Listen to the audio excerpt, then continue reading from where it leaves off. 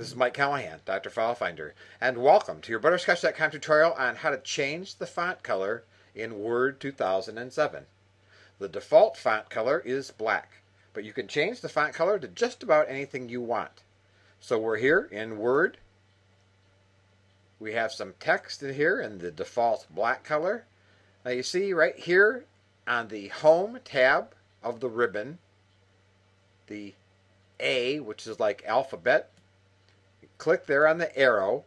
You see here's the automatic color, here's themed colors, and here's standard colors. So if we want, we can change it to red, and then when we type, it's red. If you want, you can even go here, click there, and now all that text is red. So when you see the color here, click there, we'll change it to green. You see now the bar underneath it is green. So if you highlight text, just click the A, you change that segment of text to green.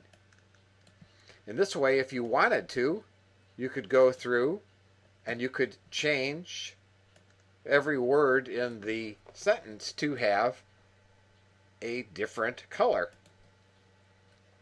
And as with other things in Word, like font size or font type, as you move over the color, it shows it to you in the document, which is a very cool feature.